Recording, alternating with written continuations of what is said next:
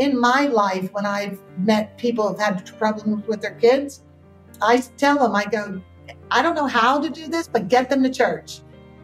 You're either following their friends, or they're following God. And that's where you want to put them on that path. And so that's where it's worthwhile, because that's modern day apostles. That's what I say. This is modern day apostles. You talk about discipleship, you need to, that's how you do it. You go out to the children. And hopefully they'll teach their children. Marcus Aurelius said, "What we do in life echoes through eternity." What is your life echoing through eternity? Welcome to Echoes Through Eternity with Dr. Jeffrey Skinner. Our mission is to inspire, engage, and encourage leaders from across the globe to plant missional churches and be servant leaders. So join us and hear the stories of servant leaders reverberating lives as God echoes them through eternity. Brought to you by Missional Church Planting and Leadership Development and Dynamic Church Planting International. Welcome into Echoes Through Eternity, Season 3. I am your host, Dr. Jeffrey D. Skinner, and I am joined in the studio today by two incredibly, I think they're probably the busiest ladies on the planet, but they are two great ladies that just happened to run into, our paths crossed, I think around Christmas time of last year at a Youth for Christ Christmas dinner. My wife is a teacher. She volunteers. She is the sponsored teacher or something for the club at her school. And so all I know is she has to be there at like 7 a.m. on the third Wednesday of the month for a bunch of kids to get in her room. And she even did it online through COVID. And so she's committed to that. Chrissy, one of the owners of Sourced, which is the company that these two ladies work for. They are a back office services company. Anyway, she was there. It was her home, lovely home, just a fantastic host. She and I got to talking and discovered that not only did we have a mutual love for the Lord, but we had a mutual love for foster kids and for children in general. Both of my children are adopted out of foster care. We just happened to get our daughter when she was 2 days old. My son was 3.5 years old when we got him. He was a Hurricane Katrina refugee. Maybe one day I'll interview him, but he doesn't remember anything about it. But and right now he might be an interesting guest since I'm a pastor, but I might be a little bit afraid of what he'd say. But anyway, that's enough about that. But just two wonderful ladies here: Gabrielle Mills, Chrissy Strohmeyer of Source. Like I said, they're a back office services company. Their website is getsourced.com. And so you can go there and hear about all their services. They've got a history there, their story. But today we have them in the studio. And so you don't have to go to their website right now. You can just listen to them tell it. And so welcome in, ladies. It is so fantastic to have you here. Thank you for making time. Thank you for having us. Thank you. And full disclosure, I do use them for marketing. I have a missional leadership coaching, nonprofit company or organization that I run. I utilize them for my marketing. Hired them a couple of months ago. They're doing a fantastic job. Jason and Maureen are two of their folks that help, part of the team there that help me out, do fantastic work. But I still pay them. We're not trading anything for this, and I'm not getting any benefit from saying nice things about them in any way. Thanks for paying us, Jeff. So I just want everybody to know, yes, I am their customer. No, I have no benefit other than just, maybe an extra jewel in my crown when I get to heaven one day. For saying nice things about these ladies. What I say comes from the heart, and I truly believe everything that I say about them. But please, if you are a business owner, I encourage you to check out their website. They do fantastic work. So welcome in, ladies. It is so good to have you. I'm finally going to shut up and let you talk.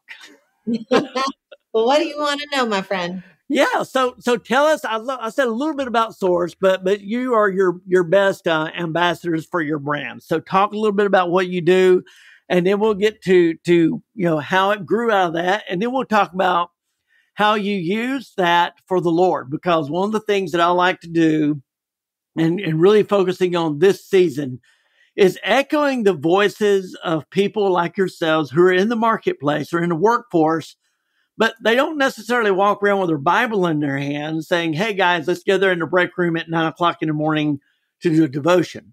They don't, Jesus, a scripture or Jesus, except maybe saying, Jesus, I can't believe I'm so busy. It may not necessarily, We might say that a lot. it may not leave our mouths in a way that it should sometimes, but we know that we're being a witness for him in the workplace there. And everybody that I'm interviewing so far this season is about that. They're not professional clergy.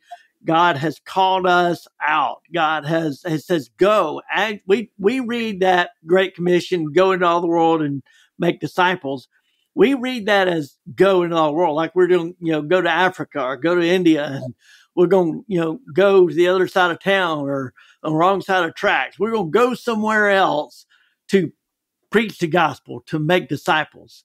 When we look at that, real translation, though, it's more like as you go, as you're living your life. So as you are doing what I have gifted you to do. So if that's to be an accountant, as you're an accountant, live your life, make disciples, preach the gospel. As you're a carpenter, as you hammer your nails, as you build your houses, as you build factories, as you do these things, preach the gospel, make disciples, right? That's what it's about. So that's the focus of this season. So those are kind of the three areas I want to talk about is your call, how God got you into this area here, how you use that to be a blessing to others and your gifts and be a witness for the Lord. And then the story, and then talk about what your company does. And then Chrissy, you do a ton of volunteer work, like I said, with Youth for Christ, as well as the community children. Connections Homes. I wrote it down and then I turned the page on my notepad here.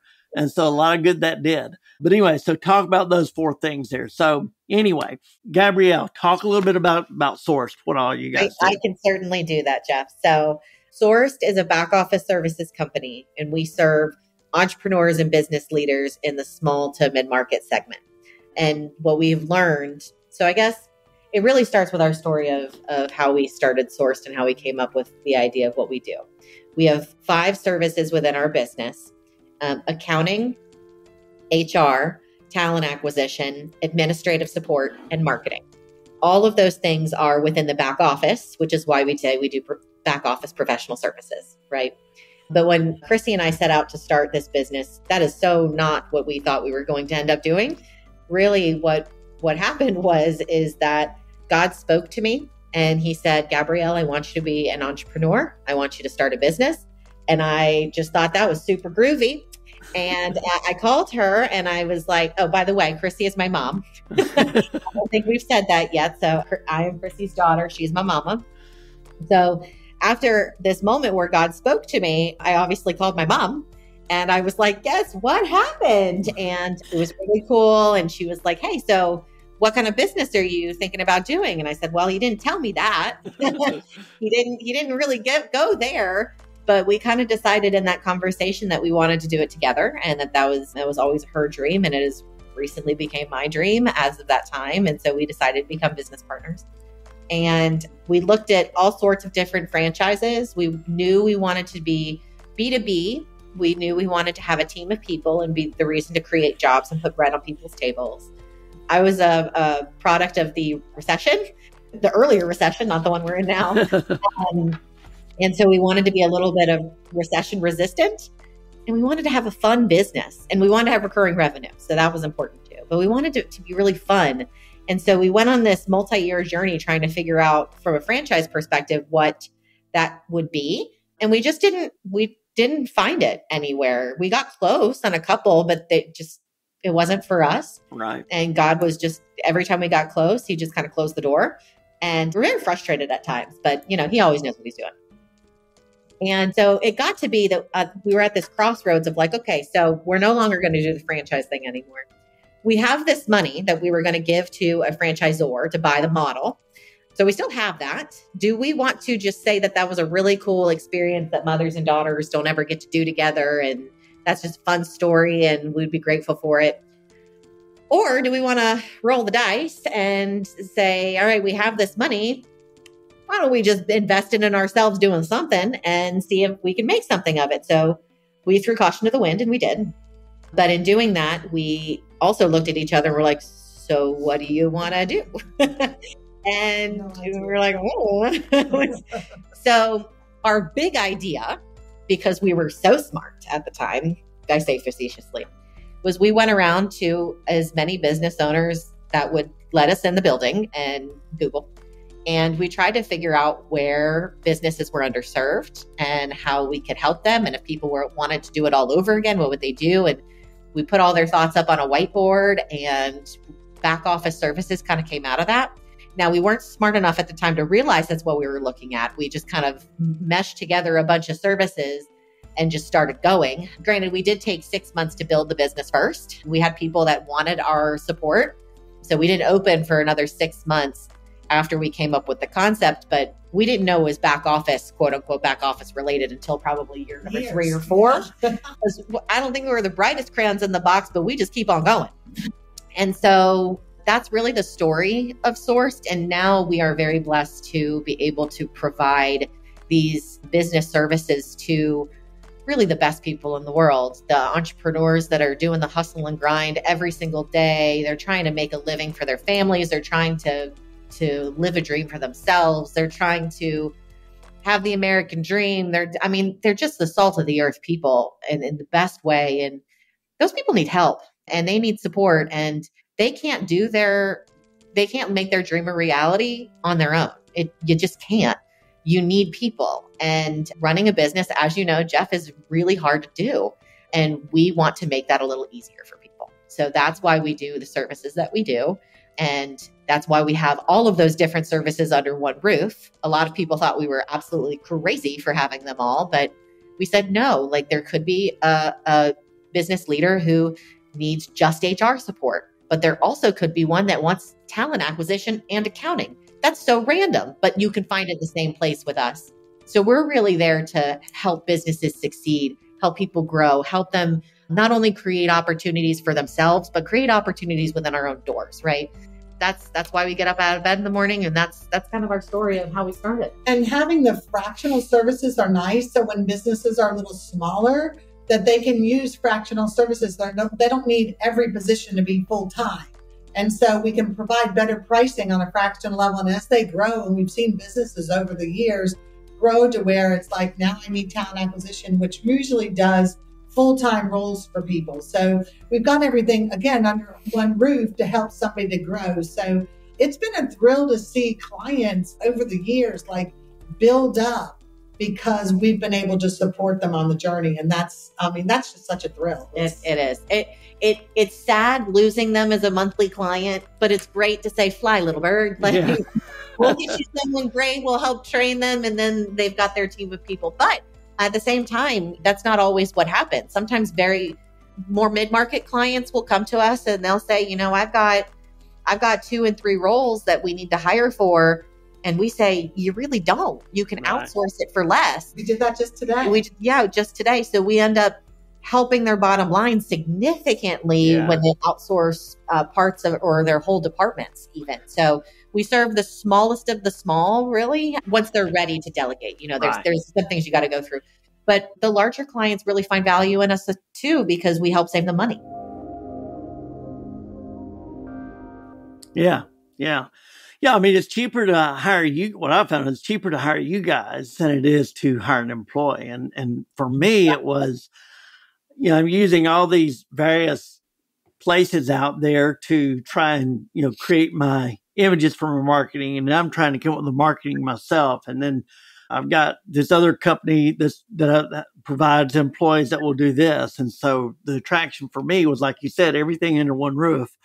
And I have the capacity to grow with you guys. So as my needs increase, you guys can do more than just marketing for me. You can do the background, the back office of accounting and things like that as well. Absolutely. And then, of course, nonprofits are unique in and of themselves because they're not existing for profit. They're existing more for ministry type purposes there.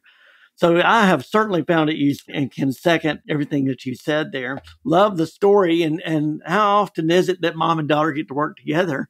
For us, every Although we're in back-to-back offices, and there are days that I don't get to see Gabrielle with online calls. But, overall, we're a company who likes to serve people. Like everybody in our organization. In fact, Gabrielle and I onboard everybody who comes into our organization. We're on that first call, so they know who we are.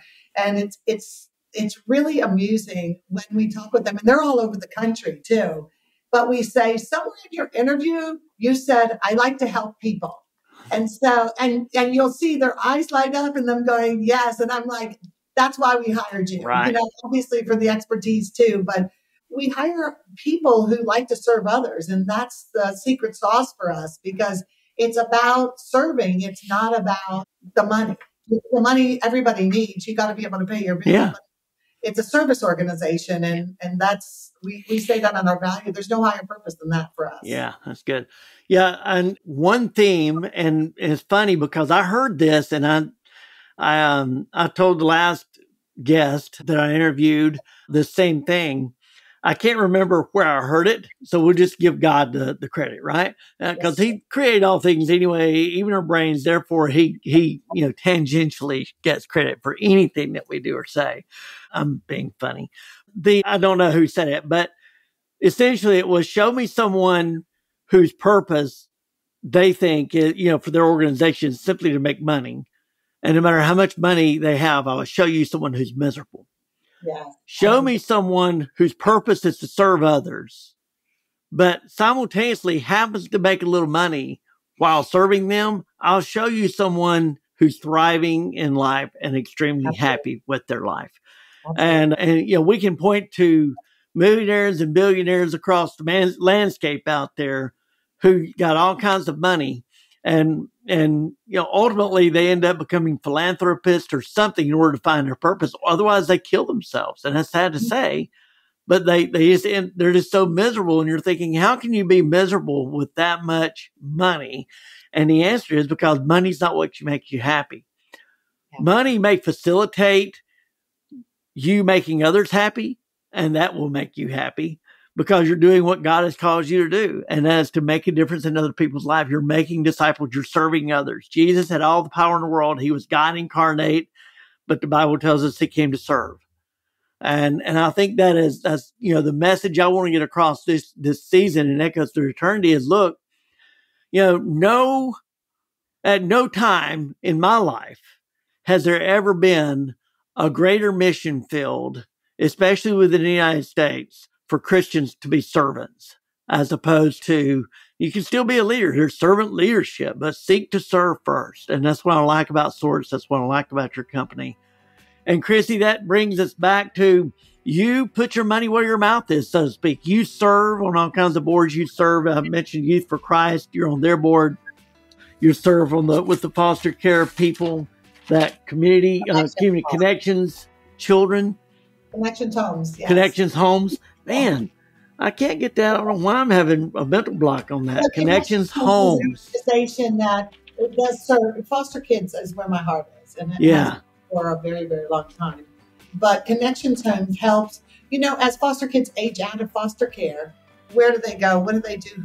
Who you find so many of them going to jail or getting pregnant, and those kids are into foster care. Connections Homes really stops that in its tracks, and it has proven it over the years. I think we've been in business. I'm a founding board member for 8 or 9 years now. I don't remember how many, but we provide mentoring families for those youth who are aging out of foster care or who are homeless. Let's say somebody goes in their church and they contact Connections Homes and says, here's this youth who has nobody else. So where do they go? How do they know how to sign a lease? How do they know how to buy a car? We actually connect them with people who are right for them. They get to pick it. So if somebody wants to be a doctor, we try to connect them with people in the medical field who can mentor and shepherd them. And the success rate is crazy. I won't share all of that with you, but I tell you what, it really lifts up young adults because they're not kids anymore. And I was a foster parent for over 10 years, but it actually takes them the commitment is forever. Like the mentoring families sign up forever to be in this youth life. And the things that happen in that organization are amazing. We started in Georgia. We have it in Georgia, in Texas, and it just coming on board in Tennessee. So there's a lot of foster kids out there who need somebody. Everybody used to say, and I got into fostering, like literally becoming a foster parent because an 18-year-old, people would say they should know. And I'm like, how do they know if they were never taught? And so this actually provides that basis for them to know and have somebody to call on for support. And it's actually, speaking on that part about how do they know if they were never taught. Yeah. Chrissy has kind of broken that down for me over the years of like, what does this insurance deductible mean? Like, how do you change a tire? Or what happens with my savings? So like, what bills do I pay first? So it's a lot of things that you don't ever really think about. Like what's an interest rate? Like these things are never taught in school. They should be, but when she would break that down for me right in the beginning, I'm like, oh my gosh, yes, I always would go to my parents to be like, how do I file these taxes? Right. What's HDM block? What? That's somewhere for them to go and I don't think people really realize that because we're all busy doing our own lives, but someone had to tell us. Yeah, you're right. But in our own organization, we have that same type of desire to, when somebody makes a mistake, you were talking about that, is that we find out, do they know? Are they aware? Do we need to retrain? Do we need to It's not a personal thing. It's right. Really hey, let's find out where your knowledge base is, so then we can, help you out with that. So it's never personal. It's business, but it's also human to say, you know what? Maybe you don't know. Let's think of that first. That's the first thing we always do. Do you know? And so I think that's just really important. But the organization was started by Pam Parrish out of Victory World Church. She had a thought of doing this. And when I met her and she asked me to be on board, I was like, absolutely. This is why I'm parent. And it's been a thrill to watch them grow and just grow and to really now go out to other states. And we're going to continue to grow because there's more and more youth that just needs somebody. And these are people who may have a parent still, but their parents are addicts or they're not there for them. But now they have true parents. And I have one of my daughters who is officially being adopted next month, but she's been with me since she was 13, 14 years old. She was my first foster daughter. And I'm really her connections home. She has a mother, and her mother's an addict and doesn't really connect with her. But I've been in her life and walking that journey with her for 11, 12 years. Wow. And she sees me as her mother. She calls me her mother. She tells me her mother I'm her mother. Right. And so and the girl is a superstar. Like I can talk all day about her. She's a superstar. And she got it because somebody breathed life into her. She was an F student on the street with nobody in her life. And now all of a sudden, like she's the top salesperson and she sells insurance, which is really hard to do. And last month she wasn't the top person and she was really upset about it. Always the top person. But she has kind of learned, and her husband, she's married now with 2 children, has said she remembers every single lesson you taught her. Every single lesson. That's great. So it's a really good story. And I'm finally glad to adopt her officially because we're kind of awkward. She's my first foster daughter. And so for me, that's where we made the connection at Youth for Christ. Yeah. You have 2 that you've adopted. She'll be my 3rd that I've adopted. Wow. Adopted. So. How about that? Yeah. The reason I wanted you guys on because you're exceeding your call, I guess you could say. I mean, you're making a difference in so many different places. It's not just in the marketplace. I mean, you're busy as you can be just running the business, but you also take time and carve out time to serve on these boards and pour into other people's lives. And I think that's a testament to us all and a reminder to us all that, you know what, we do what we want to do. We can be busy. That becomes a kind of an excuse to, well, I don't want to do this. I can just say I'm busy. And also wear it sometimes as a badge of honor. I'm busy. But I think stewarding our schedule is a better way to say it. And you do a great job of stewarding your schedules. You still make time to serve in the community while simultaneously serving people through your business. And that's why I wanted you guys on. It's just incredible there. But the payoff, the legacy that you have when we're able to pour into people. And I need to connect you. You didn't mention Alabama. I need to connect you with the Big House Foundation.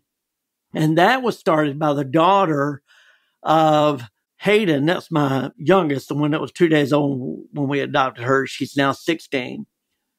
Her siblings were adopted by another couple in Opelika, Alabama. Their daughter started Big House Foundation, which is a resource for adoptive parents. You guys, your people would be that at Connections Homes would be the next logical step for them to partner with there, because there's all kinds of kids in Alabama. Hayden had a brother who aged out of the foster care system because, and I won't go into the entire story, but it was some severe trauma, not just physical and emotional, but beyond that, just trauma within their home. Fortunately, Hayden was never exposed to that. Unfortunately, her brothers and sisters were. Yeah. And her oldest brother, there's just some trouble in the home, was not able to, the foster parents that were planning, they ended up being the adoptive parents for her sisters, were not able to adopt them, and they ended up aging out of foster care. Yeah. And I don't know that Alabama has an agency like Connections Homes, and so it'd be good to get you guys connected. So One thing I like about the organization too is not everybody can be a foster parent. That's a lot to ask of someone. It is. And I've seen her do it over the course of 10 years, and easy it is not. Yeah. And what I think is really cool about the Connections Home model is you can have a calling, but you don't have to take on quite as much as being a foster parent. Yeah. You just have to be there. You just have to be available. They don't have to live with you. You don't have to become their like adoptive parent. That's a lot. But you just need to be there for their heart and for their mind. And it's a lot less, not challenging, but demanding of a role than the actual foster parent of a minor. Yeah, but simultaneously, don't underestimate the value of simply, not everybody can have let's use a body analogy. Not everybody's going to be an entire body, right? Yeah. But you can be a finger and you can be a hand.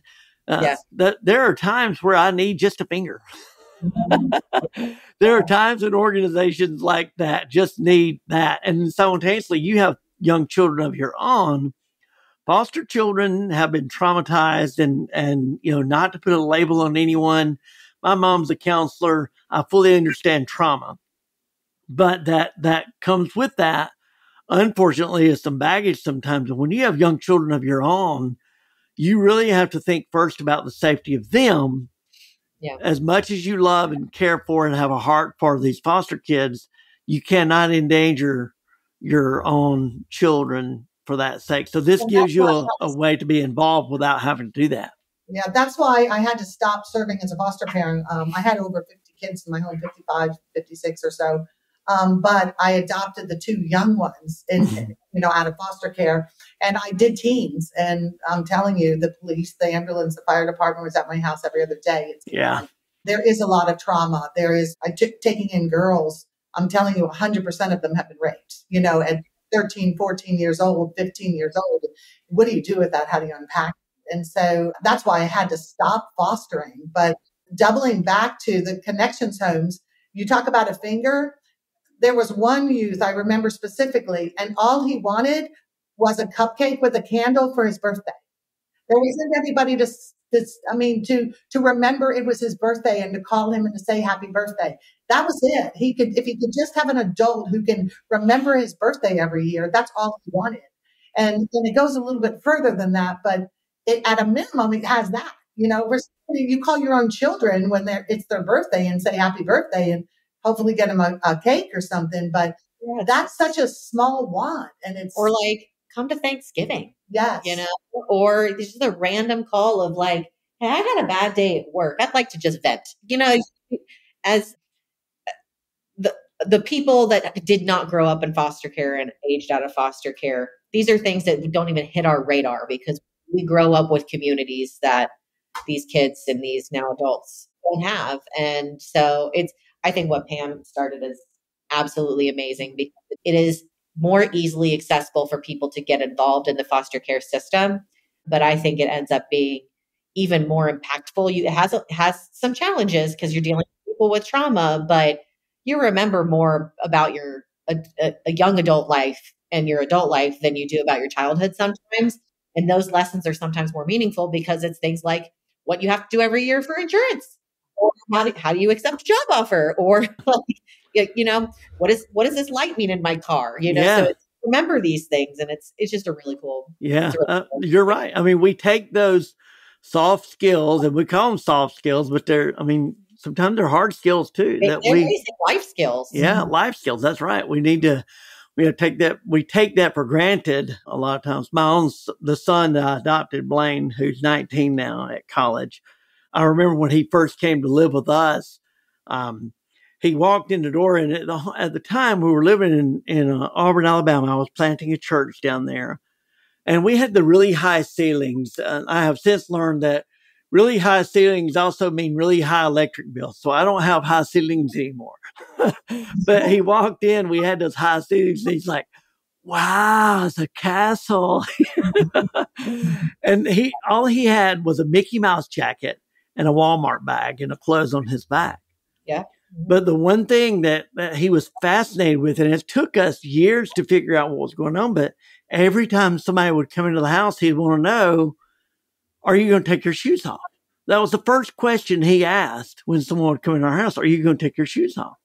We're like, well, buddy, why does it matter if they take their shoes off? And after they leave, he'd be like, who was that lady that had the shoes on with the yellow stripe and the purple spot? And we're like, I wasn't watching her shoes, buddy. I'm not sure who you're talking about. And to this day, I told him jokingly, I said, son, the expense for your college is going up because the university contacted us and said, you need a separate room for your shoes. He's fascinated with shoes to this day. We finally figured out that shoes represent for him who he could attach to. Who are you permanent in my life? Are you going to stick around? If you take your shoes off, I can attach to you because you're going to be a permanent part of my life. If you don't take your shoes off, I know I can't trust you. I can't attach to you. But so I need to know, are you going to take your shoes off? So I know how to act and who to love. Really cool. And you think about, well, you need parents on the journey, but, in doubling back to Christ, you need Christ on the journey. Yeah. I will tell you that, and you know this, that Gabrielle and I, we always say our third partner is Christ, We pray, for thanks, and we pray for when we need something, just like we would do with our own lives. But that's why you mentioned Youth for Christ. That's why that's the other organization that I serve. And when I'm a board member, I'm an active board member. They are going out into the schools. I didn't even know it was possible, but they're going out into the schools, as you know, your wife being a teacher. And I didn't know it was like they are teaching Christ to middle school and high schoolers. Metro Atlanta. And it's like, that's who you need for the journey. You need parents and you need Christ. And, for the journey, and it's getting them to know Christ. And our executive director, Mike McAuliffe, he was a teen. He came to Youth for Christ and actually in Florida in Vero Beach, where I was from too. I've lived there.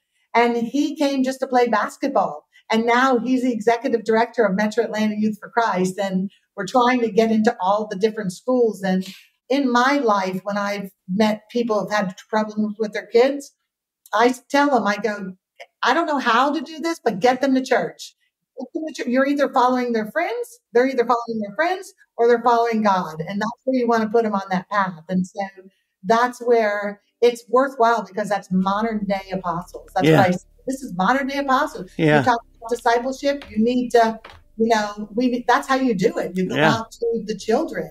Yeah. And hopefully they'll teach their children. That's exactly right. Yeah, in fact, I mean that is the topic of the book that I'm writing now. I'm working on chapter 6 today, the final chapter. I hope. This has been a labor of love, but it's mentor me, and what you're talking about, what we've talked about. Not just, I mean, yeah, in the workforce you need mentors because I don't know what colleges are teaching graduates today, but they're not teaching them the skills they need to run a business.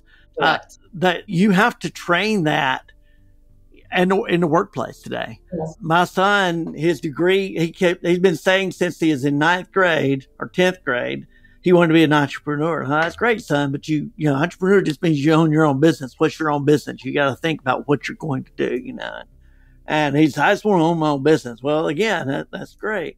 So you got to learn some skills. Good for you.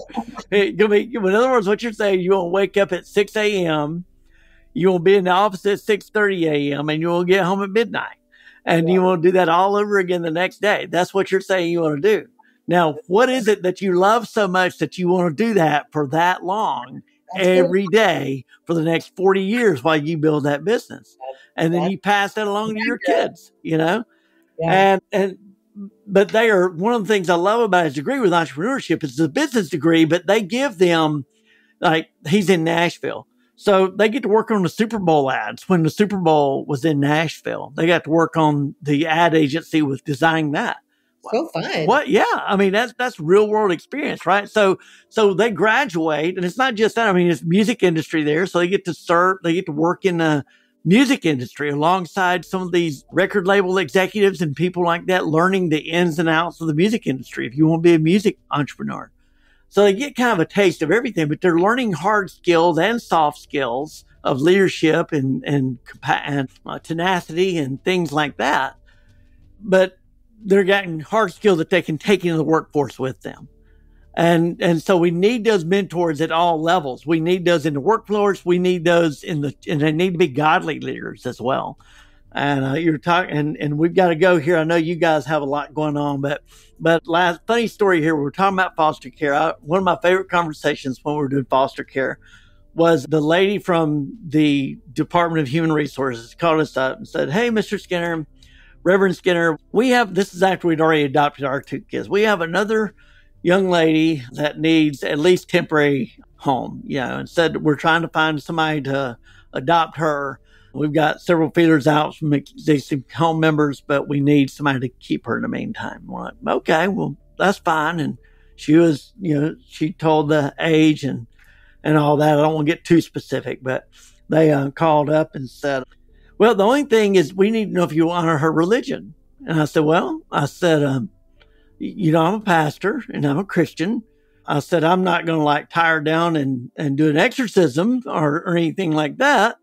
But certainly, we'll be going to church every Sunday. It's going to be hard to grow up in my home and not hear the word Jesus Christ and, pray and read your Bible and, the things that we do in Christianity that shape us. It's going to be hard to hide that from this young lady. And I said, so what religion is she? And he said, well, she's Wiccan. And I said, oh. I said, okay. Well, I said, no, I'm probably not going to honor that. Well, we're not sure you can take her then. And okay.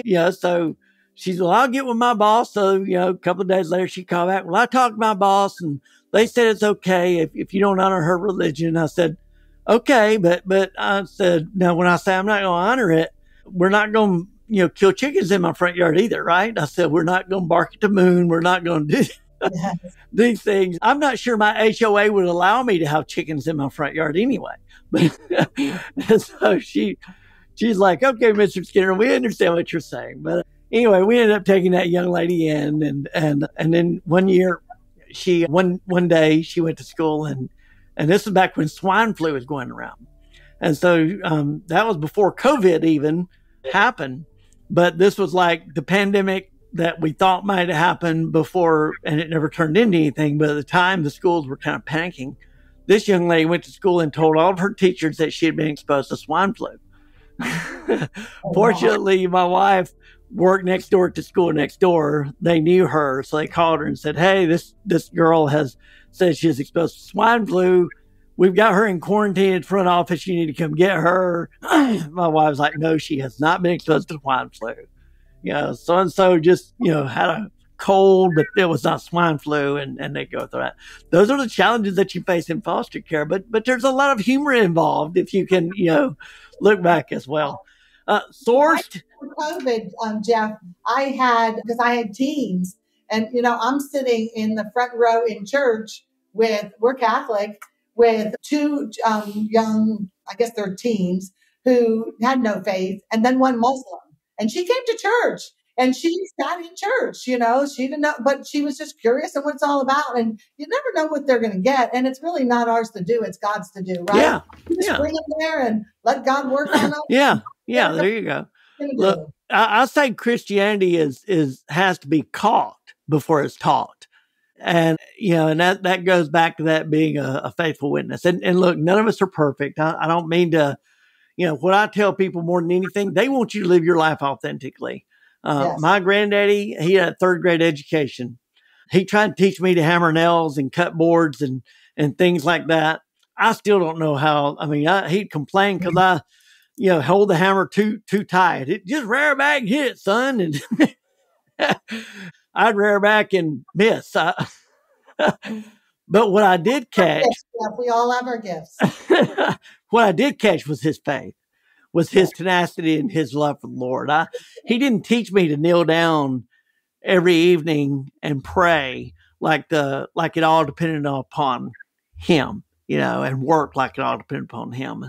He'd get up at 5. He didn't teach me to wake up at 5 a.m. and go to work and then come home and tend 4 gardens and then go and visit his parishioners in their homes and then wake back up and then come in and eat dinner and pray till time to go to bed and then start all over again the next day. He didn't teach me that, but I did catch that. So that's what you're talking about there. That's the more important thing to catch. Yeah. Hey, I'd rather ladies, how to follow the Lord than to hammer a nail properly any day. Yeah, there you go. It is so good having y'all, and thank you for the work that you're doing for me and for serving the Lord, especially. Sourced is the name of their company. Get Sourced at their website. Go there, check them out. If you have a business, I promise you, it's some of the best money you'll invest as to, because you're not just hiring, one person, you're hiring the entire team. And, there are times that I email them and meet with them and just brainstorm with them, just trying to flesh things out. And it's just good to have sounding board from time to time, and that's what they do. They are there for you. So I encourage you to call these ladies, these Christian ladies, because I promise you they love the Lord and they will serve you. It's great having y'all. Thank you, Jeff. Thank you so much. You can be a co-creator with God by helping to echo our voices. Share our episodes with friends and family and on your own social media accounts. Give us positive 5-star reviews. The more positive reviews we have, the more visibility we have, and the more voices that are echoed through eternity. We often invite guests who are serving faithfully year after year, often in anonymity in their respective roles in ministries. God sees them, and the reality is for a good kingdom leader, that's enough. We do not do what we do for the accolades of humanity. We do it because we're called by God.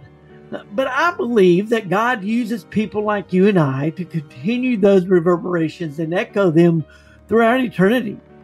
You can partner with God by liking, subscribing, or writing a quick positive 5-star review, and again, sharing those voices with friends and family and on your own social media accounts.